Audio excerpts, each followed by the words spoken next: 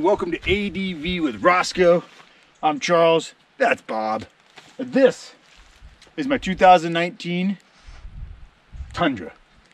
Now, if you're following my channel, you probably know that I have a blue Tacoma with a camper. And yes, that is my current overland vehicle, adventure vehicle, ski bum vehicle, everything vehicle. And this I bought, let me back up. If you follow my Instagram, you've seen this vehicle a few times.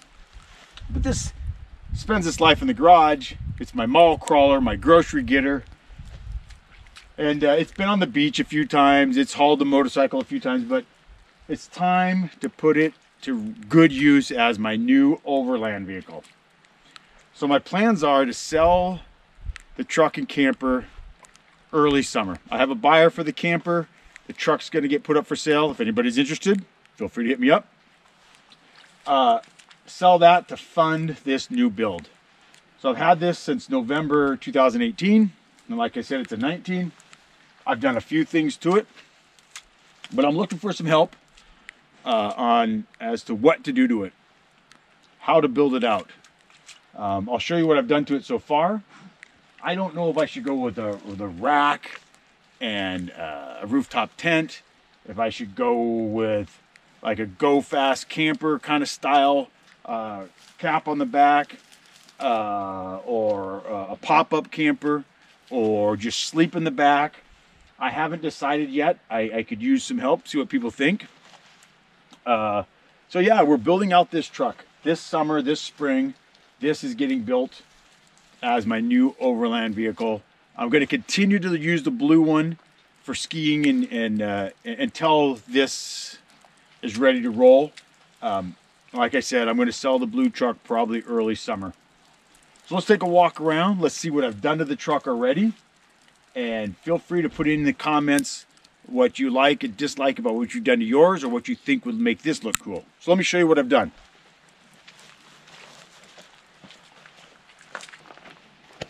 Okay, around back we have an Expedition 1. Bobby, come here.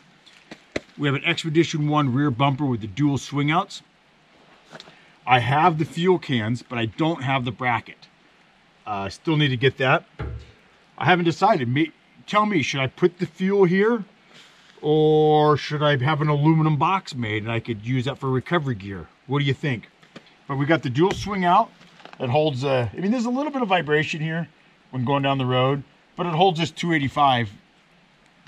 I have not had it fall off, so it holds it just fine. I really like this Expedition 1 rear bumper. I put it on myself with the help of my friend Bud, and their directions and their it was flawless. It was easy. It was well designed. So 2 thumbs up for Expedition 1. Great bumper. All right, let's check out what I got for rock sliders on the side here. All right, on the side, I have white knuckle rock sliders. They are bomber. I got them secondhand. I thought they were no drill. These happen to be drill. Not a big fan of that, but these things are amazing. Look how sturdy they are. I believe, well, obviously I think you could jack the truck up here, but you could probably put a couple straps on this and just pick the truck up and hang it. These are amazing. So white knuckle rock sliders have already been done.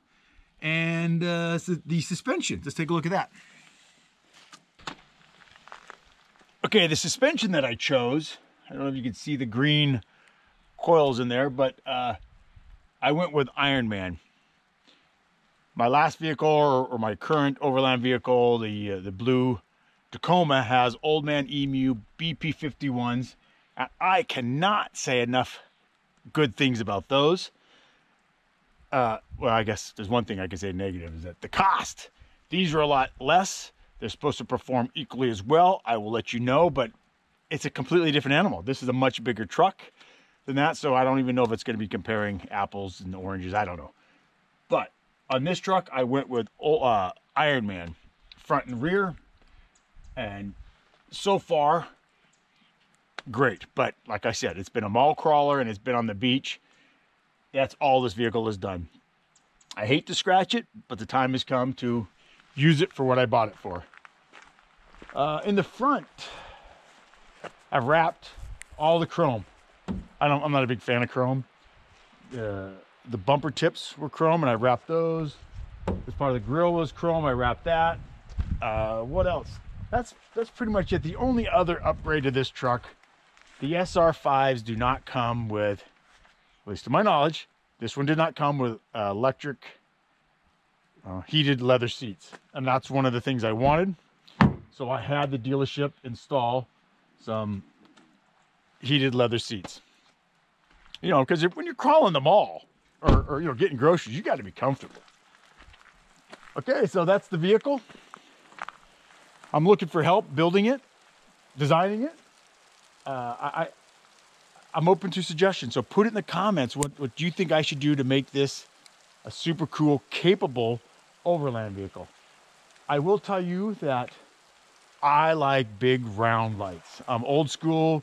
I've been reading Peterson four-wheel drive off-road magazine since I was a kid, and I like the round lights. But if enough people say put a light bar up there, you'll be happy. Maybe that's what we'll do. I also really think I want a snorkel. I've wanted a snorkel my whole life. And we know they're more than just deep water. So there might be a snorkel. Tell me if you think I should put a snorkel on there or not. I'd be interested in what people say, but I've always wanted a snorkel. I can't lie. All right. Thanks everybody for watching. My 2019 Tundra build has started. And don't forget to subscribe, like, and share, and put a comment. Tell me what I should do to this truck. I appreciate everything, and I appreciate everyone. Thank you, and let's build this truck together. Thanks, everybody.